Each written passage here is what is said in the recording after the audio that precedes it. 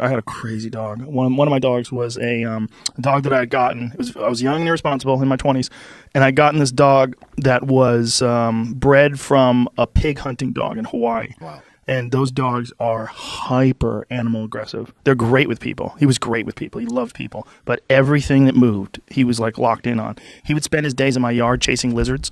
His thing was to jump up on the wall of the house and try to snatch lizards. It was like a video game for him. And my friend Eddie was terrified of this dog.